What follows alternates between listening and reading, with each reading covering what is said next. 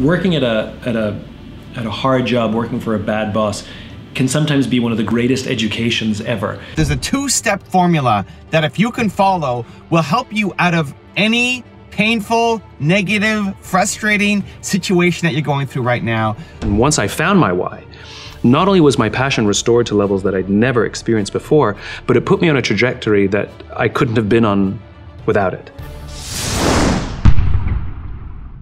Rise and shine, it's Entspresso time. Hey, it's Carmichael, and I am not a morning person, I'm not. But when you start your day off with a powerful routine that inspires you, like watch one of these videos, it will change your life. So let's start your day off right together. Grab your coffee, know that I believe in you, and get ready for a shot of Entspresso from Simon Sinek.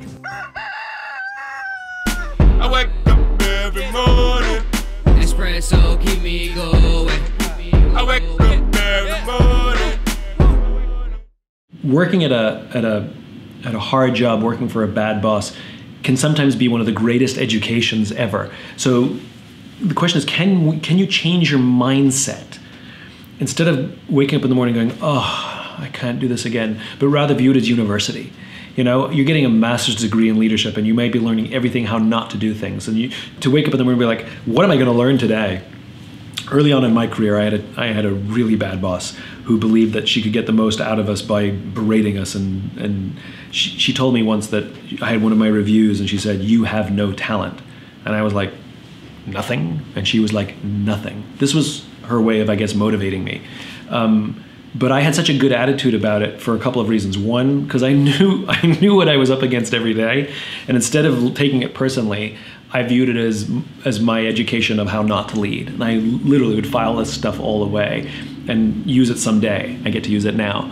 And also, misery loves company. You know, I had a fantastic relationship with my team. We looked after each other because we all had this oppressive boss. We would compare the advice that we got in our little career building sessions, and we took care of each other. And so we had a responsibility to each other, and that's where we cut our teeth on being leaders, and it actually made the job wonderful. Yes, there were days that were oppressive. Yes, there were days that I hated. Yes, there were days I wanted to like pull my hair out and just quit. But it's because of the team that I had, and we looked after each other, and the mindset of learning every day that I made the most of it. So I think mindset is a huge part of actually getting some joy out of a difficult job. If you're struggling with something that you hate right now, there are two ways through. There's a two-step formula that if you can follow will help you out of any painful, negative, frustrating situation that you're going through right now, where most people are gonna get stuck in complaining. You're gonna sit there and complain about what's happened to you and how bad your life is, and you're gonna be blaming other people. This is what most people do. They're stuck blaming everybody else, complaining about their situation, even if it's not your fault. That's fine, but if you want to get out of the situation, there's a two-step formula that I want you to apply, because you start doing this, it will change your entire life. Step number one is to change how you see the situation. Change your mindset, change your approach, tweak it in your brain. The one that I use the most is it's the best. It's the best. This thing that negative that happened to me right now, it's the best. It's my chance to prove to myself and the world what I'm capable of. You did not ask for this painful situation you're going through right now. You did not ask for this health issue, for this work issue, for this environmental issue. You didn't ask for this thing to happen to you. This is where we struggle, because you didn't cause this. It's probably not your fault, right? Maybe it is your fault, but it's probably not your fault, this thing that's happened. There's a lot that happened to make this thing happen for you right now. And so it's so easy to get stuck in the land of negativity. Why me? Woe is me. Why did this happen? As opposed to flipping to say, it's the best. This thing that's happening to me right now, it's the best. When I broke my neck, I was on my tour, I broke my neck. What I said was, it's the best. It's the best. Is it actually good to break my neck? Probably not, but it's my chance to show myself what I'm capable of. I remember being woken up, so I passed out. I had a concussion. I fell on the floor. I woke up, like I fainted. I woke up, and I remember the hospital had sent their ambulance, and also fire people showed up. And my circulation was getting shut off. I couldn't feel my arms. I couldn't feel my legs. They're worried that I'm having a heart attack. And I remember going through this in my head as I'm explaining what's going on. They asked me if I was okay, and I said, I feel okay.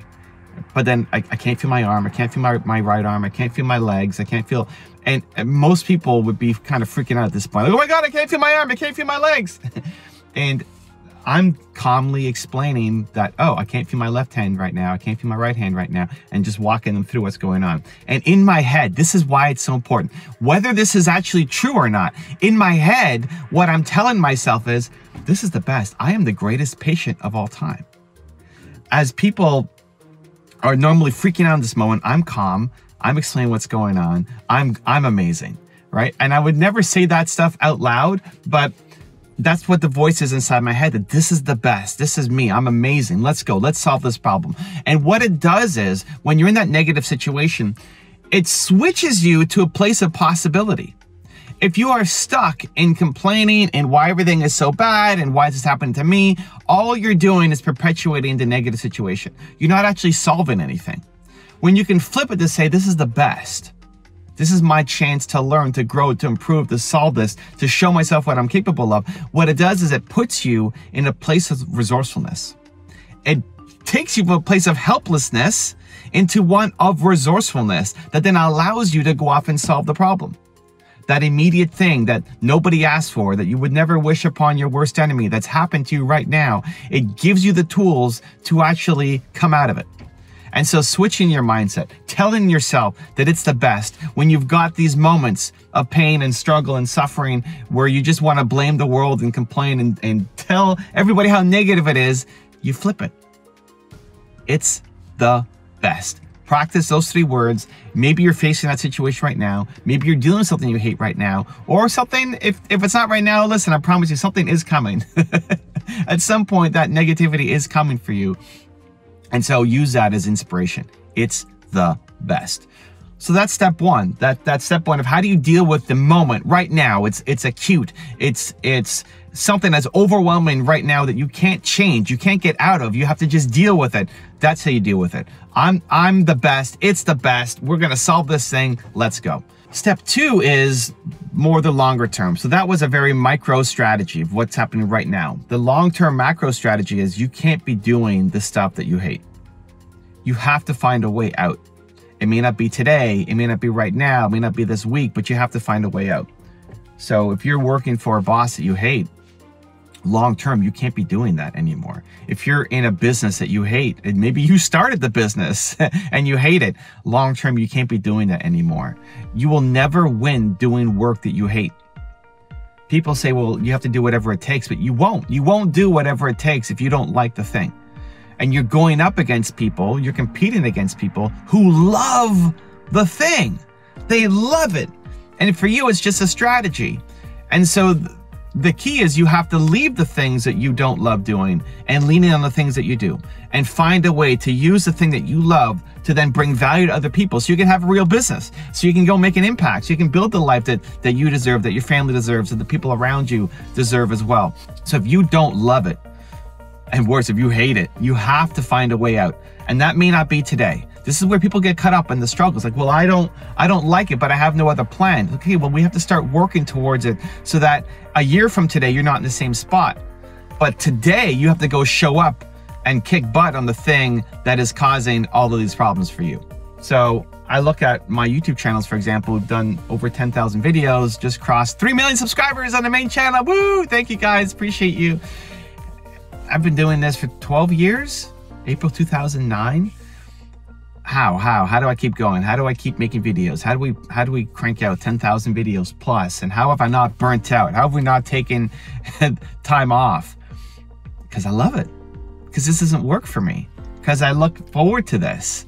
Because I look at my filming day, which is Tuesday when I make these videos, and I'm excited to make more content to share with you guys, to hopefully, maybe this today is the video that finally sinks in for somebody. For somebody watching this video, whether it's true or not, the message I tell myself is somebody is gonna watch this video right here today, this one, and it's gonna be the light bulb moment for them.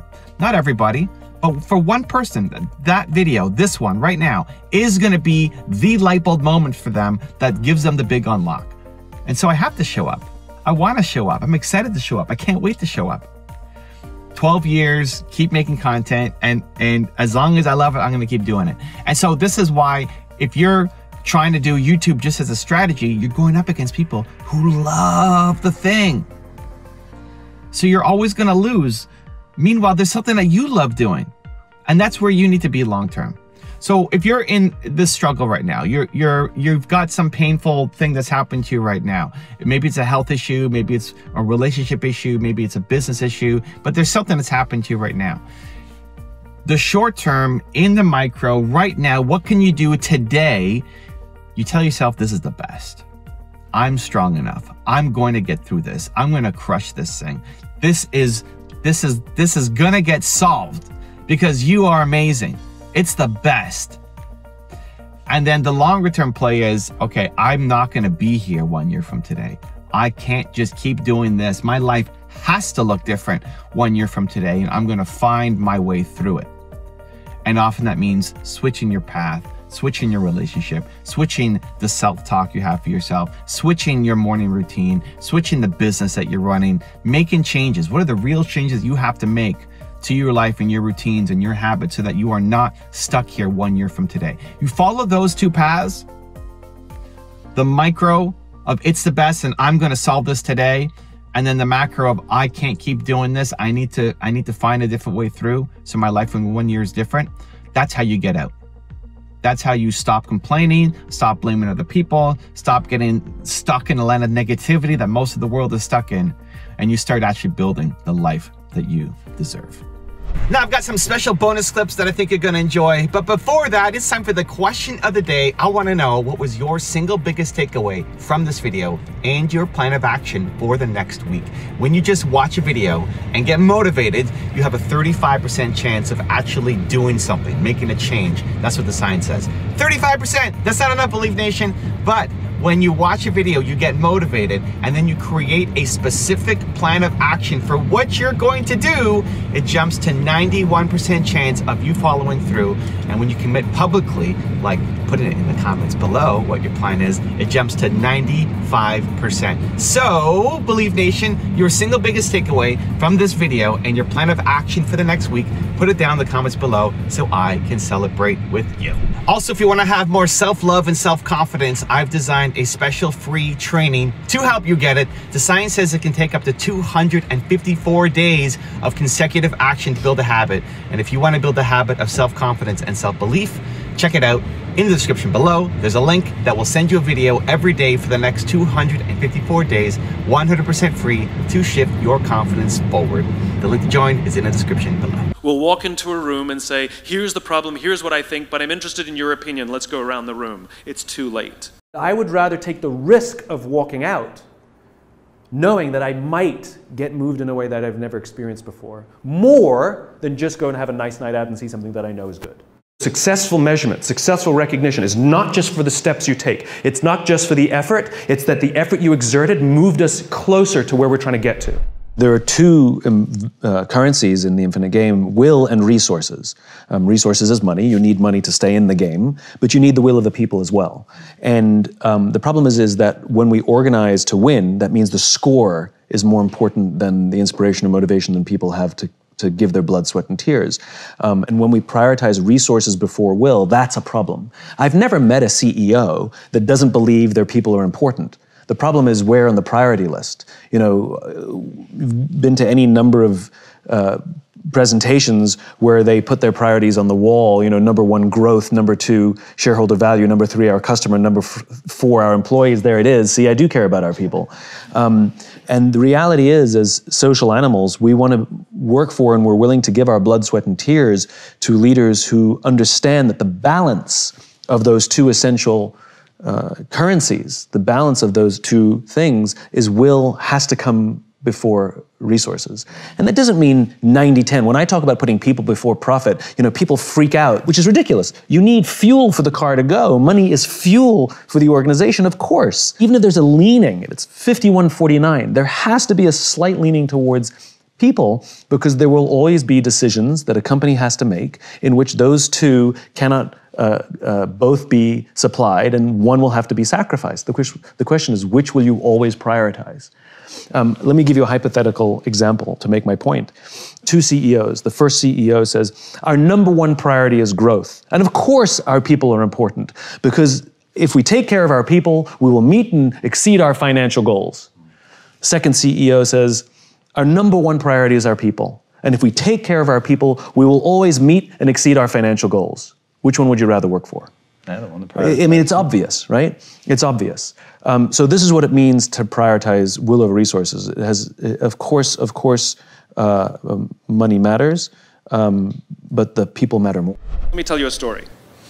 So a friend of mine and I, we went for a run in Central Park.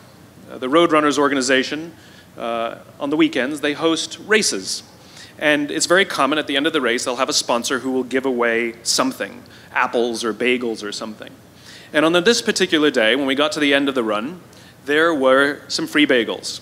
And they had picnic tables set up, and on one side was a group of volunteers.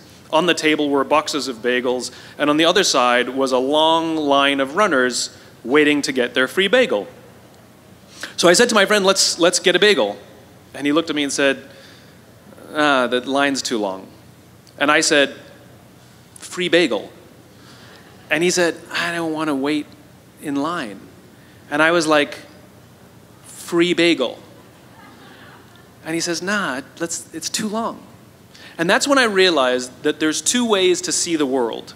Some people see the thing that they want, and some people see the thing that prevents them from getting the thing that they want.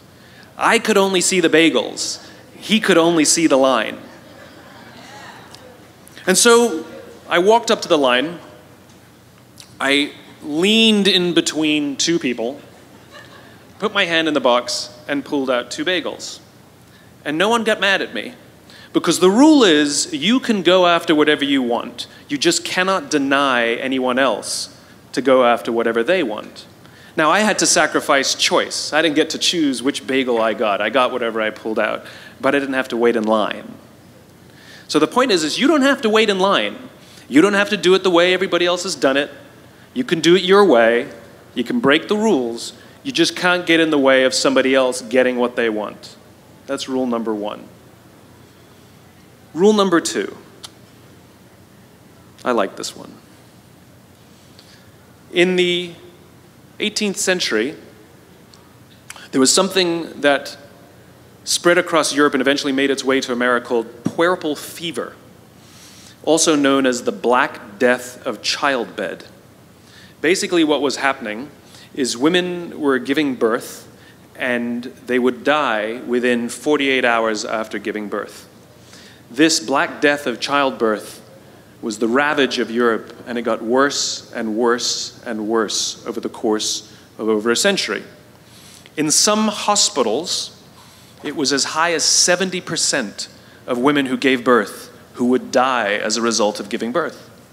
But this was the Renaissance. This was the time of empirical data and science, and we had thrown away things like tradition and mysticism. These were men of science. These were doctors.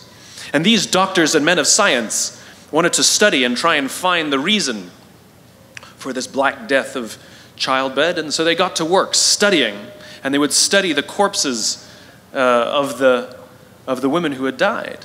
And in the morning they would conduct autopsies, and then in the afternoon they would go and deliver babies and finish their rounds.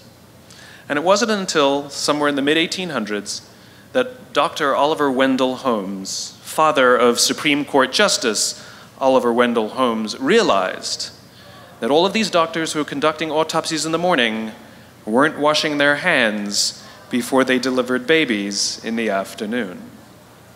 And he pointed it out and said, guys, you're the problem. And they ignored him and called him crazy for 30 years. Until finally somebody realized that if they simply washed their hands, it would go away. And that's exactly what happened. When they started sterilizing their instruments and washing their hands, the Black Death of childbed disappeared. My point is, the lesson here is, sometimes you're the problem. We've seen this happen all too recently with our new men of science and empirical studiers and these men of finance who are smarter than the rest of us until the thing collapsed. And they blamed everything else except themselves. And my point is take accountability for your actions. You can take all the credit in the world for the things that you do right, as long as you also take responsibility for the things you do wrong. It must be a balanced equation. You don't get it one way and not the other. You get to take credit when you also take accountability. Nelson Mandela is a particularly special case study in the leadership world because he is universally regarded as a great leader. You can take other personalities, and depending on the nation you go to, we have different opinions about other personalities. But Nelson Mandela, across the world, is universally regarded as a great leader. He was actually the son of a tribal chief. And he was asked one day, how did you learn to be a great leader? And he responded that he would go with his father to tribal meetings. And he remembers two things when his father would meet with other elders. One, they would always sit in a circle. And two, his father was always the last to speak. You will be told your whole life that you need to learn to listen. I would say that you need to learn to be the last to speak. I see it in boardrooms every day of the week. Even people who consider themselves good leaders, who may actually be decent leaders, will walk into a room and say, here's the problem, here's what I think, but I'm interested in your opinion, let's go around the room. It's too late. The skill to hold your opinions to yourself until everyone has spoken does two things. One, it gives everybody else the feeling that they have been heard. It gives everyone else the ability to feel that they have contributed. And two, you get the benefit of hearing what everybody else has to think before you render your opinion. The skill is really to keep your opinions to yourself. If you agree with somebody, don't nod yes. If you disagree with somebody, don't nod no. Simply sit there, take it all in, and the only thing you're allowed to do is ask questions so that you can understand what they mean and why they have the opinion that they have. You must understand from where they are speaking, why they have the opinion they have, not just what they are saying. And at the end, you will get your turn. It sounds easy, it's not. Practice being the last to speak. That's what Nelson Mandela did. A lot of people think that this concept of why was some sort of academic exercise, that I went out and studied it, and I didn't. That's not how it began. As you said, it began out of pain. I owned my own small business. It was a strategic marketing consultancy. And superficially, my life looked pretty good. I owned my own business. I made a decent living. We had incredible clients. We did incredible work. Except after a few years of doing that, I sort of lost my passion for it. I didn't want to wake up and do it again.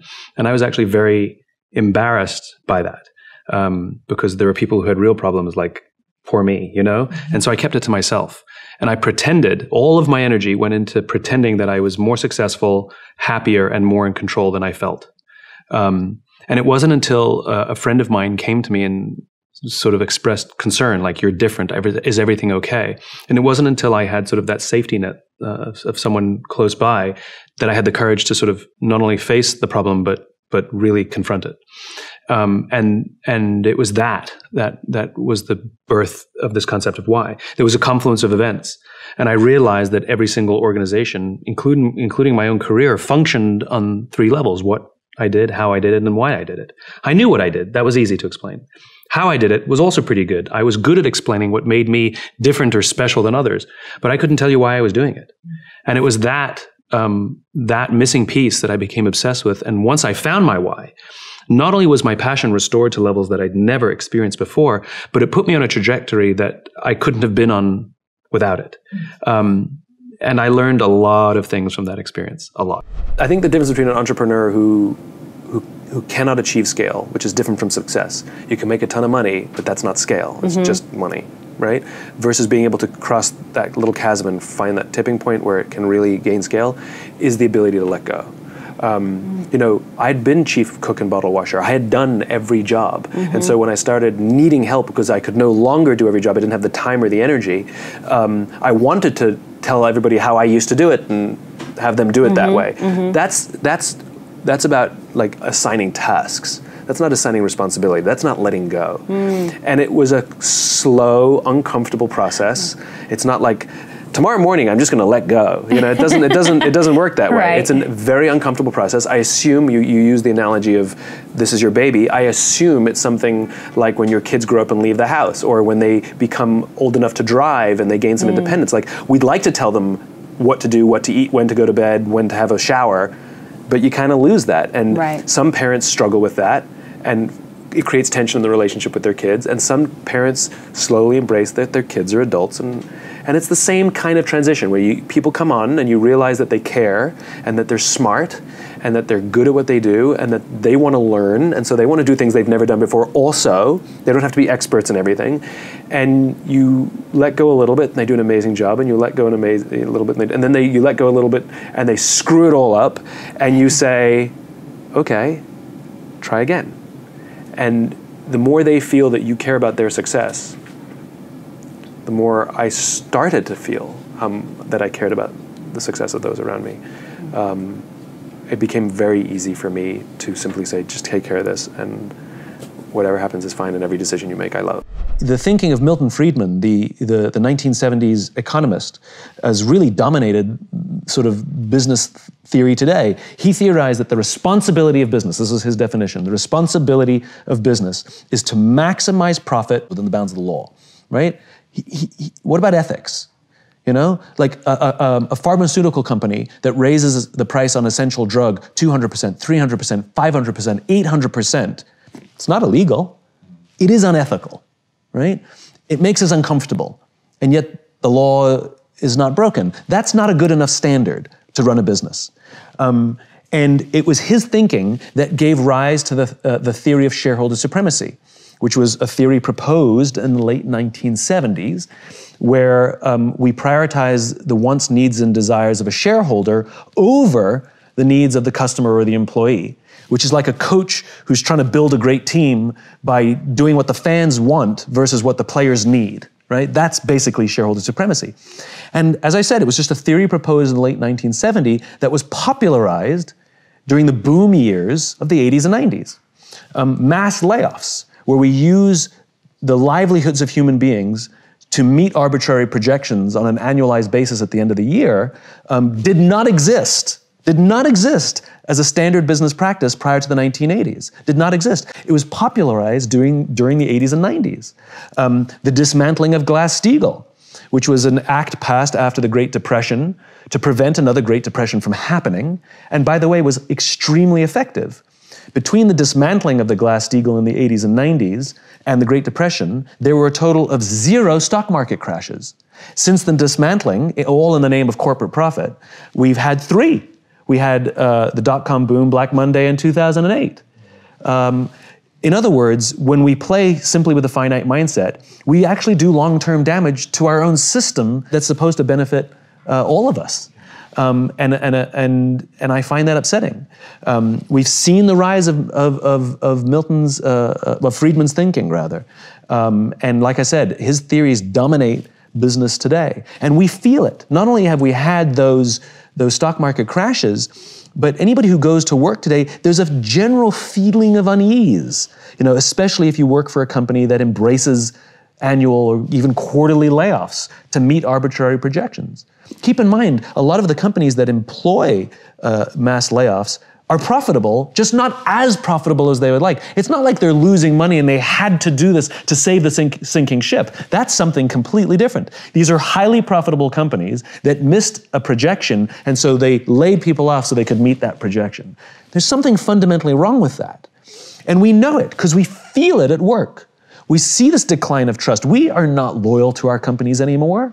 Why would we be? They're not loyal to us. And leaders set the tone. So when companies are loyal to us, we will give loyalty back to them. When they're not loyal to us, why would we be loyal to them? I'm tired of CEOs telling me that, you know, millennials these days don't stick around very long. Well, why would they if you don't offer them any kind of loyalty back? And it's not for the people to prove to you that they're loyal, it's the other way around. You speak to businesses and companies and leadership teams and employees and stuff. Without mentioning names, I don't want to put you on the spot, but have you gone and talked to a company that's been in trouble and then spoken to their team and then checked in on them after you've spoken to their leadership team? And what did that look like? Did you notice a noticeable change? Did they come to you and tell you that this has helped our organization out and our culture is much improved because of it? You mean, does my work?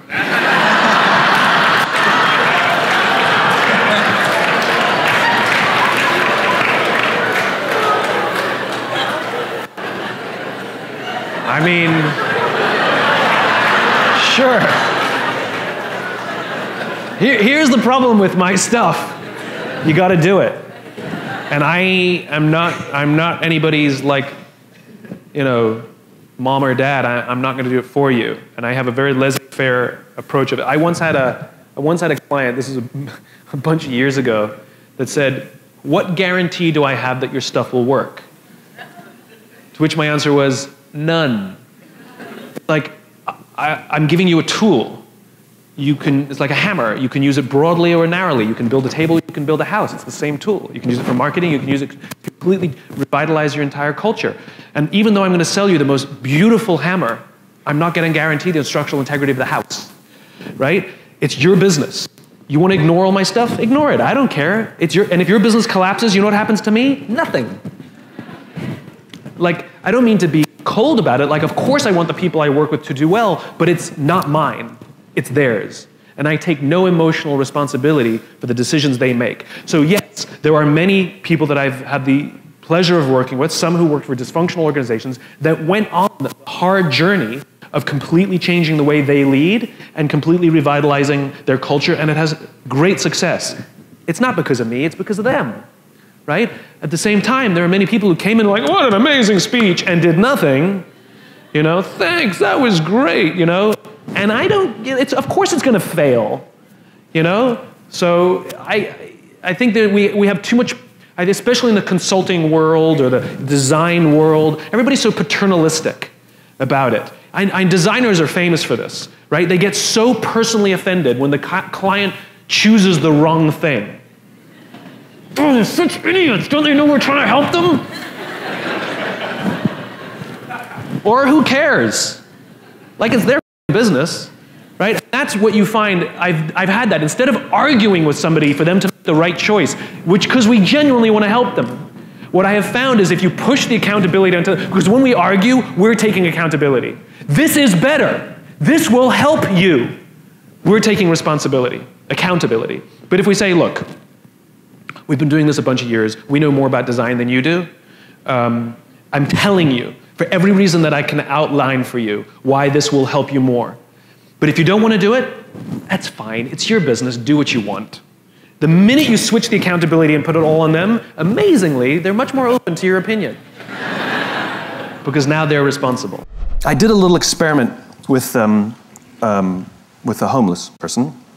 Not like on them. It's not like electrodes. With them, voluntarily helped me. Because the whole idea of giving, right? You've all walked down the street and you've all seen someone begging, and you either have or haven't thrown a few pennies in their cup. When you do, you feel good. You bought that feeling. That is a legitimate commercial transaction. You know, commercial transactions are defined as the exchange of consideration. There was an exchange of consideration here. You gave money, you got the feeling of goodwill. You paid for that feeling.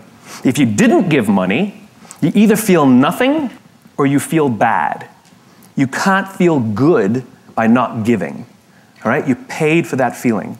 So now the question is, how is that person encouraging us to give? The joke is, they act like every corporation in the world. They talk about themselves. Me, me, me, me, me, me, me, right? Like they sit there with their little outdoor advertising, little sign, right? And it says, I'm homeless, I'm hungry, I got 12 kids, I'm a veteran, God bless. They got it all in there. Trying to appeal to somebody, the religious vote, the veteran vote, you know, the child sympathizer, surround yourself with lots of pets, go for that one too, right? All in an attempt to get something from someone. Takers, not givers, right? All about me. Well, what do corporations do? We've added more RAM, we've added more ROM, we've added more speed. This one's number one. We're the biggest, we're the best. We've been around since 1969. We're better than them, we're faster than them. We're more efficient than that one. Me, me, me, me, me, me, me, me, me, me. And so even if we buy their product, guess what? We don't really feel much. So I did this little experiment. I found a nice homeless lady on the streets of New York who's willing to help out. And I learned that with her sign, which was pretty typical, I'm homeless, I'm hungry, blah, blah, blah, she makes between $20 and $30 a day for her day's worth of work, 8 to 10 hours of sitting there selling goodwill. 8 to 10 hours, she'll make $20 to $30. $30 is considered a good day. I changed her sign, and the new sign made her $40 in 2 hours. And then she left. It's one of the reasons she's homeless is because she's decided that she only needs $20 to $30 a day to live. If she stayed, she would have made $150.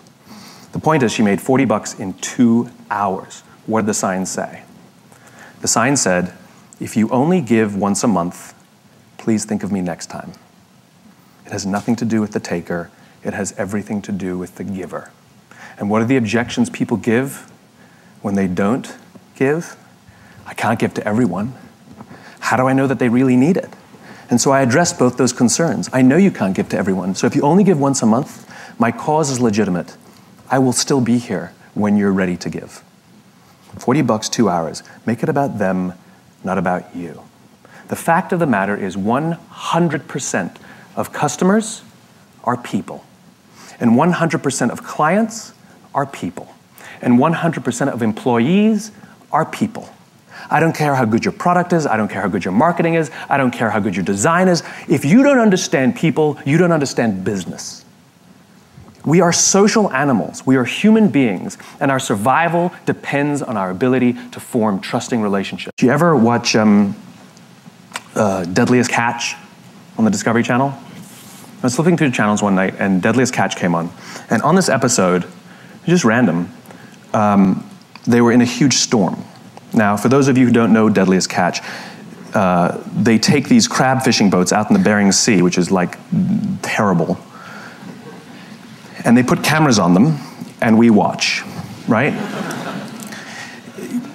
The reason that's, I guess, significant is because these crab fishermen have, I think, one of the top 5 deadliest jobs in the world. You know, I don't know what the exact number is, but dozens of fishermen die every year doing this. We apparently find that entertaining. But it actually is. So they have cameras only on 5 or 6 of the ships, even though there are many, many, many ships that go out fishing every season. And they don't really come into proximity with each other because the ocean's huge, and they usually sabotage each other and give each other false information because they're all competitors. They're all looking to get the crabs and make sure that they find them and somebody else doesn't. And it's business, right? It's just business. It's okay. We all do the same thing in our own companies. And in this one episode, this big, huge storm was so violent that they had to bring all the pots, which are the big cages that they catch the crabs in. They had to bring all the pots back on the boat and wait out the storm. And just by dumb luck, one of the boats that had cameras on it was in proximity of a boat that didn't have cameras on it. And so they filmed, they had secured all their pots on the deck, and so they started filming the other boat. And they filmed a guy climbing on the outside of the cage, securing the pots. And all of a sudden, a huge wave hits the side of the boat, and the guy's not there anymore. And the people on the boat with the cameras start screaming, "Man overboard, man overboard, man overboard." And they turn their boat towards where they think he might be. He's a stranger, they don't know him, they don't know the crew members of the other boat, and yet they react. And they turn towards him. And they find him in the drink. And for those of you who don't understand how dangerous this is, if the water is so cold that if you're in the water for, I think that it's a minute or a minute 30, hypothermia will set in and you die. And they come upon him, and he's screaming, "Don't let me die, don't let me die." And they pull him on board, not out of the woods yet. They strip off his clothes because it's wet and cold, and they wrap blankets around him to prevent hypothermia from setting in. And he survives. And it's overwhelming. And the captain comes down, and this is all on, you can go watch it on TV. The captain comes down, and he hugs this stranger This young man, his competitor, he hugs this guy as if he's his own son. I lost it. Everybody is crying. And you realize what happened here was a human interaction. And the reason they risk their own lives to help this other person, even though they spend every other day trying to get ahead and sabotage, is because at the end of the day, they're all crab fishermen. And they know something about each other. And they know something about the risk that they all take to do this. And when push comes to shove, they will put themselves out there to help each other for no other reason than they get it. They're one of the same. I will promise you that every single member of that crew that day went home with a feeling of fulfillment. I promise you that every single person on that crew that day felt more good in their hearts and in their jobs than the richest days that they've ever pulled in. My question is what are you doing to help the person next to you? Don't you want to wake up and go to work for the only reason that you can do something good for someone else? Wouldn't you want them to do that for you? Discovering your why is just the beginning. In order to enjoy all the benefits of having a clearly articulated why, you'll need to have the courage and discipline to use it. Like Thomas Edison said, vision without execution is hallucination. There is an ideal order for implementing your why, though sometimes reality does get in the way, and it all starts with you. Our natural tendency is to start with the tangible. We define our value by what we do, so it takes practice to start with why. Like riding a bicycle, at first we're unsure, unsteady. We're in our heads thinking about all the things we need to do, pedal fast, keep enough speed so we don't fall over. We have to really concentrate. We may even fall over, even scrape our knees, but we get back on the bike and try again, and eventually it becomes natural. Starting with why is no different. At first, it feels awkward. It may not even work, but with practice, it will become so natural that you won't even be able to imagine a time when you couldn't do it, just like riding a bicycle. In time, your why will act as a filter for many of the decisions and choices you make. It becomes a tool to help you find a job or seize an opportunity in which you're more likely to succeed.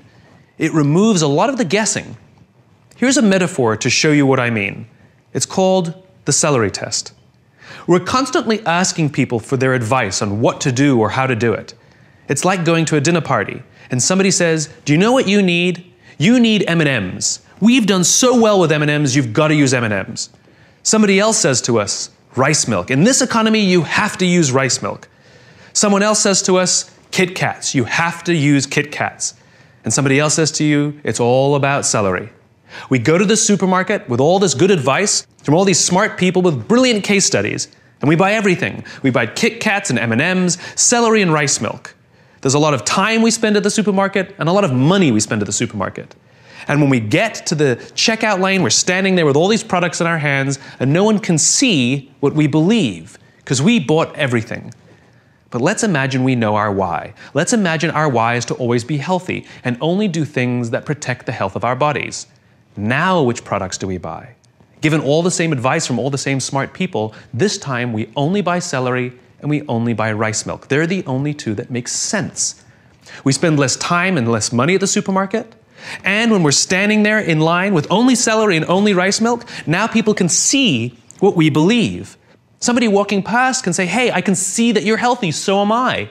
You just attracted an opportunity or a referral or a friend simply by saying and doing the things that you believe. And the best part is it's scalable. As soon as I said the why, you knew exactly which products we were going to buy. This means the more you can articulate your why, the more others will know what you stand for and will be able to help you make the right decisions. From now on, you will work to ensure everything you do is a good fit. If you do too many things that aren't a good fit, you'll feel uncomfortable and people will feel that you're being inauthentic. On the other hand, when you start with why, your ability to stand out, find support, and work to all your natural strengths will flourish. With practice, you will learn to trust your why. You will eventually start to see your job and the things you do as ways to breathe life into your cause. And the better you get at it, the more you will feel that your life and everything you do has purpose. The best way to implement your why is to work at it slowly. You don't have to do all the tips we suggest. What is important is that you pick up to 3 and commit to practicing and using them now. Every decision we make in our lives as individuals or as organizations is a piece of communication. It's our way of saying something about who we are and what we believe. This is why authenticity matters. This is why you have to say and do the things you actually believe, because the things you say and do are symbols of who you are. And we look for those symbols so we can find people who believe what we believe. Our very survival depends on it. So if you're putting out false symbols, you will attract people to those symbols, but you won't be able to form trust with them. This is what Tiger Woods did to us. He lied. He lied. He told us what he thought we wanted to hear.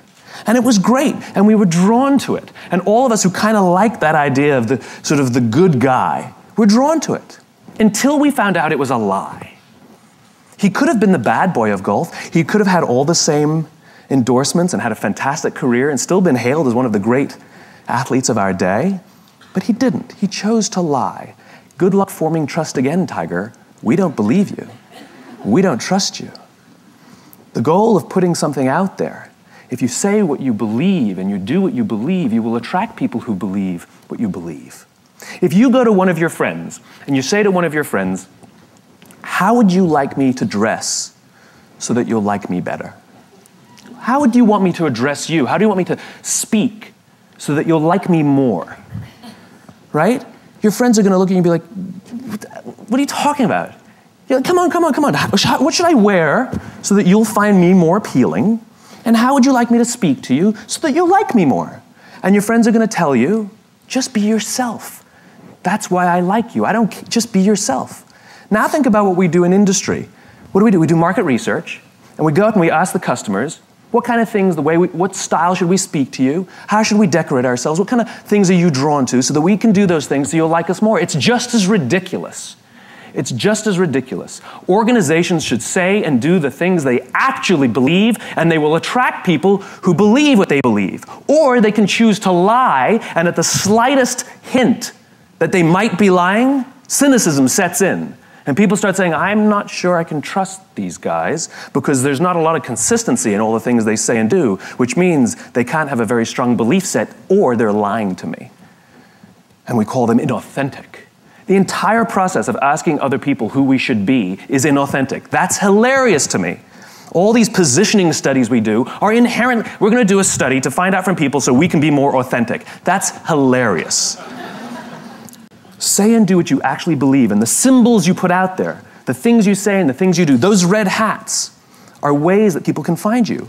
What you have the ability to do as designers is create those symbols and allow people to use those things to say something about who they are. Work for companies, work for clients, work for people who you believe what they believe. Show up and feel a part of something bigger than yourself. And your part is to put what they believe into pictures and words and symbols and graphics so that other people can use those things to say something about who they are. People put Harley-Davidson logos on their body to say something about who they are. Corporate logo. Ain't no Procter & Gamble's tattooed on anybody's arm. Because Harley means something. They stand for something. People put that tattoo on there not to tell you that they own a motorcycle. They put that tattoo there to tell you something about themselves. You ever see anybody with a Mac laptop put a sticker over that beautiful shining apple? Ain't never gonna happen. Then how will you know who I am? Do you ever see anybody with a PC break out the Windex to clean out their computer? Mac people? Have you ever seen a dirty Mac? Doesn't exist.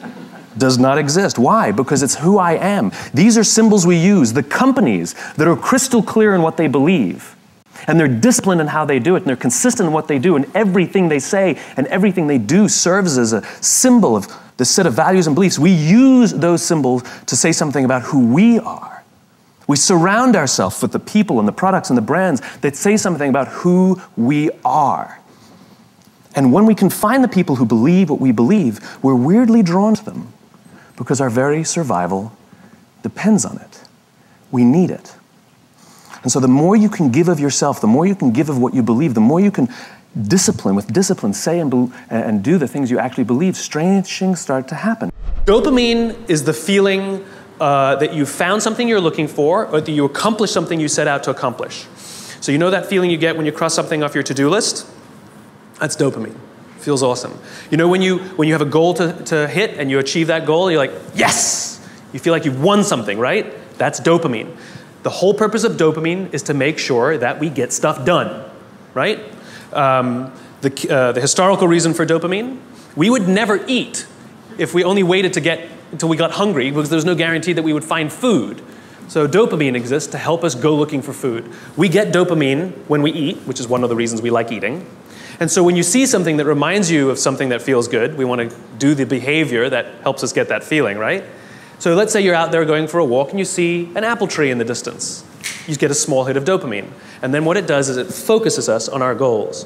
And now we start walking towards the apple tree. And as the apple tree starts to get a little bigger, we feel like we're making progress. You get another little shot of dopamine and another little shot of dopamine until you get to the tree and you're like, yes!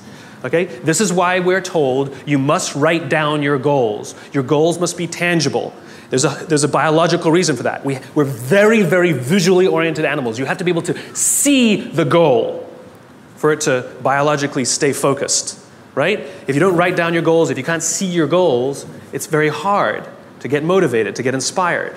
For example, think about corporate visions, right? A corporate vision has to be something we can see, right? That's why it's called a vision. You can see it, right? To be the biggest, most respected, to be the fastest growing are not visions. They're nothing, right? What does that even look like? Respected by whom? Your mother? Yourself? Your friends? Your shareholders? Who knows? What's the metric? Dunno. It's amorphous, doesn't motivate us. Just like I can't tell you, you will get a bonus if you achieve more. You're going to ask me, how much more? I'm going to say, more. Doesn't work. You need a tangible goal. You need a tangible goal, right? Here's a great vision. Martin Luther King, I have a dream that one day little black children and little white children will play on the playground together and hold hands together. We can imagine that. We can set our sights on that. And every time we achieve a goal and achieve a metric and achieve a milestone that makes us feel like we're making progress to the vision we can see, we keep going and going and going until we achieve something remarkable. You have to be able to see it. Dopamine. Like I said, dopamine is the feeling you get when you set out to find something you're looking for as well. Talked about the to-do list. I came home from a trip just a couple days ago and I had a bunch of errands to run and I wrote down a little list of things I had to do and off I went, right?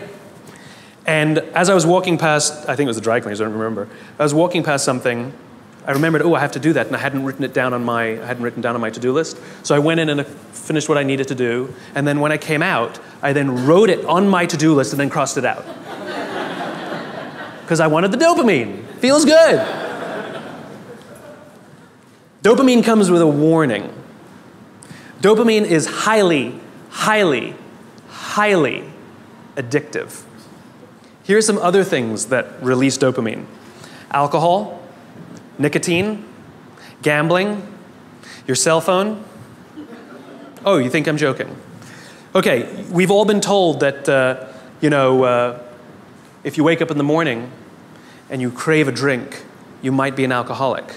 Well, if you wake up in the morning, the first thing you do is check your phone before you even get out of bed, you might be an addict. If you walk from room to room in your own apartment holding your telephone,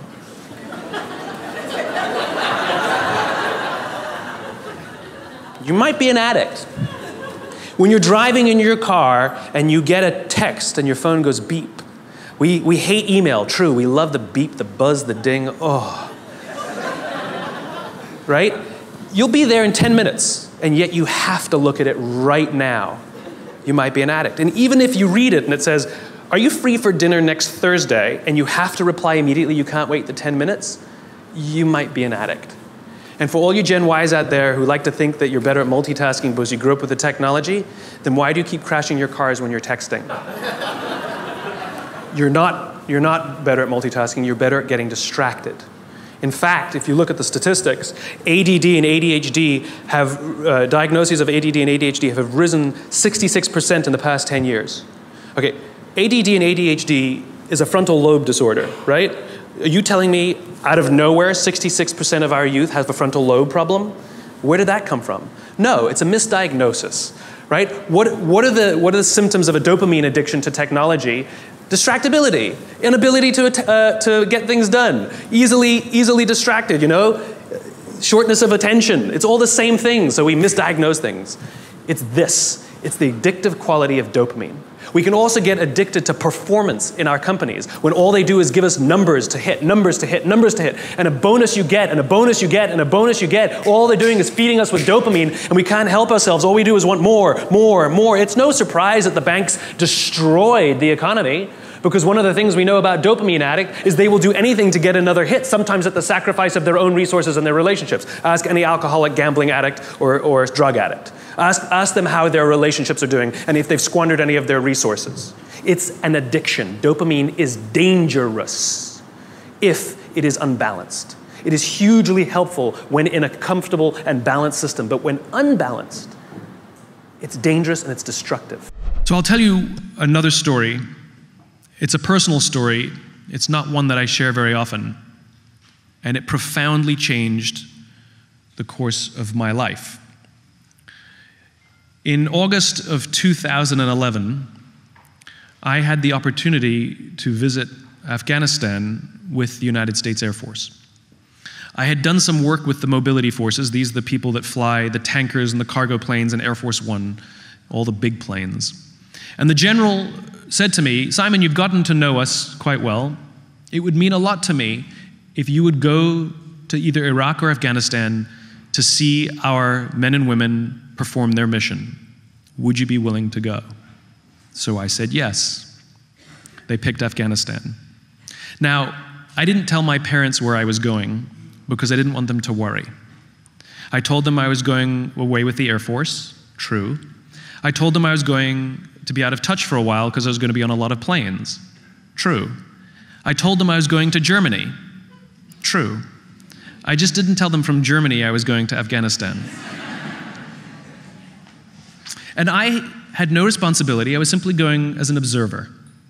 I had 2 officers who were assigned to be my escorts, and we met basically for the first time at Penn Station in Philadelphia, where we drove to Dover Air Force Base, where we would leave for Germany. We took a big C-5 cargo plane. In Germany, we changed planes, and we got on a KC-135 tanker built in 1956. I was on a plane built in 1956. Where we flew to Bagram. We landed in the middle of the night. We touched down, and the big door on the side of the plane had opened, but we hadn't gotten off the plane yet. We'd been on the ground for maybe 10 minutes, and the base came under rocket attack. 3 rockets hit 100 yards off our nose. This is how my trip began. Now, if you've ever been in a war zone, for those of you in the room who've ever been in a war zone, you know this. You have all the feelings you're supposed to have, you just don't have them at the right times. Weirdly, I was incredibly relaxed, and maybe that's because the people I was with were incredibly relaxed and I felt safe. The panic came later. We're eventually given the all clear, and we went to our housing. Now, the purpose of being in Afghanistan, we were going to be in the country for up to 30 hours, and the goal was to witness an airdrop mission. They're not regularly scheduled, so we had to find out if there was one as soon as we got there, and it turns out there was one first thing in the morning. So we got about 2.5 hours, 3 hours of sleep, and we went and got on this airdrop mission, which was incredible. We sat in the back of a C-17. We flew about an hour and a half, 2 hours out to the middle of nowhere, Afghanistan. The plane dropped down to about 2,000 feet. The back door opened, and we sat there and watched as cargo flew out the back so we could resupply an Army forward operating base. It was an amazing, amazing experience. We then flew back to Bagram, and the goal was to come back home. There's no regularly scheduled flight, so we have to sort of find out what flights we can get on, and it's always up to the discretion of the pilots. We found a flight that was leaving shortly after we got back, and so we asked the pilots, and they said, absolutely, we can join their flight. And we waited and waited and waited and waited and waited and waited. And eventually, we got on the plane. We were all strapped in, literally 5 minutes from leaving. And the pilot walked up to us and said, I'm sorry, we need to bump you guys. We need to make more room for stretchers. It was carrying wounded warriors out of theater, and they needed our space. If there's ever a good reason to get bumped off a plane, this was it. So we got off the plane, and we went to look for another flight. And that's when we found out there were no other flights until Tuesday, and this was only Saturday. I was going to get stuck in Afghanistan for at least 4 days, maybe longer, because we don't know what we're going to get on Tuesday, and I have no way of telling my parents. They're not going to hear from me on the date that I told them that I would get home. Immediately, every fiber of my being sank. And I remember becoming completely panicked and completely preoccupied with one thing: my happiness, my safety, and my comfort. And I didn't care who had to go out of their way to get me what I wanted. I remember there was a public affairs officer who said, I can get you to Kyrgyzstan, but you don't have the right visa. And I looked at him and I said, you get me on that plane. I don't talk to people like that. And I could see myself becoming this person that I hated. Some of us in the room have worked for somebody in our careers who wants the next promotion, and they don't care that they have to turn our lives upside down so they can get what they want. I was becoming that person. We went back to our housing, and I lay down on the bed and closed my eyes. My mind was racing. I was convinced that there would be another rocket attack on the base. I was convinced that I was going to get hit. I was convinced that my parents were going to find out that I was in Afghanistan when an Air Force officer knocks on the door. I was convinced. Paranoia, fear, everything that you can imagine swept over me. One of the officers that I was traveling with said, I'm going to see if I can get us on another flight, and he left the room. The other officer, thinking I was asleep just because my eyes were closed, said, well, I'm going to go to the gym then. And he walked out and turned off the lights for me. I couldn't sleep. My mind was racing. All I wanted to do was get out of there. I regretted saying yes. I regretted being there. I didn't want to be there. I'm in the purpose business. I write and talk about this sense of why and sense of purpose in our lives. So I started to remind myself, Simon, you need a purpose. You don't have a purpose. You need a purpose. So I started inventing one. You're here to tell their story. It worked for like a few minutes, and then I would slide back into my fear and panic again. And I realized what was happening to me is I was living the equivalent of an unfulfilled life compressed into 24 hours. I had an amazing day. I got to see something that most people will never get to see in their entire lives, except I didn't want to wake up and do it again the next day. And I think many of us do the same thing. We confuse moments of happiness with joy and fulfillment.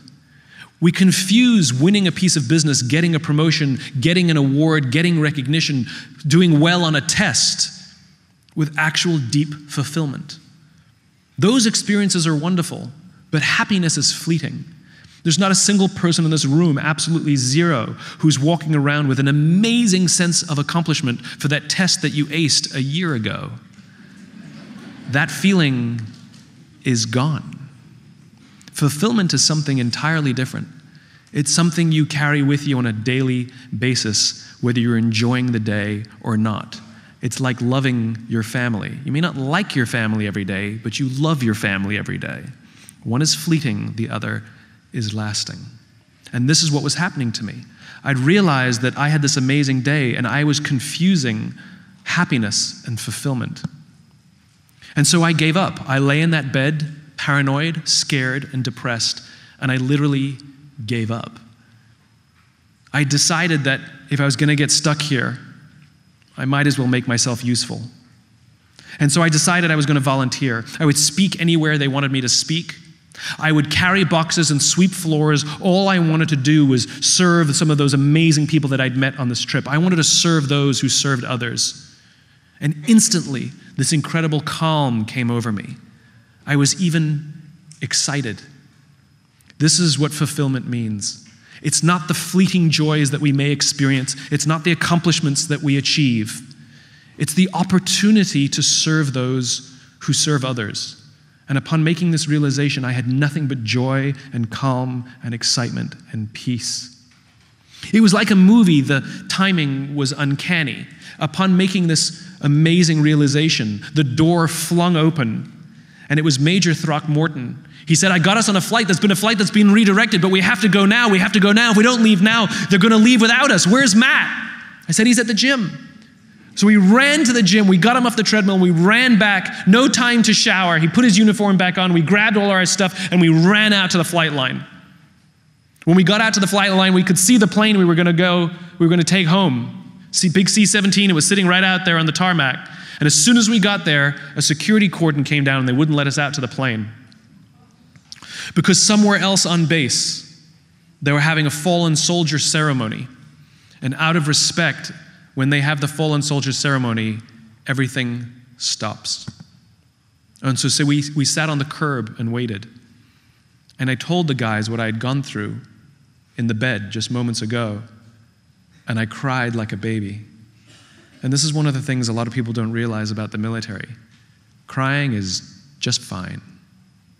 Those guys kept me safe, not just physically, they made me feel safe. And I felt totally comfortable telling them what I was going through and how I felt. Eventually, the security cordon came up and they let us out to the plane. We would be the only 3 passengers aboard this plane other than the crew. What I didn't tell you is the reason the flight was redirected is because we would be carrying home the fallen soldier for whom they just had the ceremony. The Army brought the flag-draped casket on board. All the Air Force crew stood in a line at perfect attention. I'm a civilian. I put my hand on my heart. I felt kind of stupid, so I stood at attention with the Air Force crew as the Army laid the casket in the middle of the aircraft. They all did a very slow 8-count salute. They marched off the plane, and we watched them hugging and crying as they walked away. The crew got to work strapping this precious cargo down. We then had a 9.5-hour overnight flight back to Germany, where I slept right next to this casket. On every other plane I went on, we talked, we joked. Barely a word was spoken in nearly 10 hours. On every other flight, I visited the cockpit and hung out with the crew. I didn't visit the cockpit once. And I will tell you, it was one of the greatest honors of my life. Having just gone through this incredibly strange experience on the ground, I had the honor of bringing home somebody who understands service much deeper than I will ever understand it. Serve those who serve others, and you will live a life of joy and fulfillment. If you want another amazing Simon Sinek clip, check out the video right there next to me. I think you'll love it. Continue to believe, and I'll see you there. And upon making that decision, this amazing calm came over me. An excitement even. I was excited to now be there. If you're not happy, it's because you're not serving.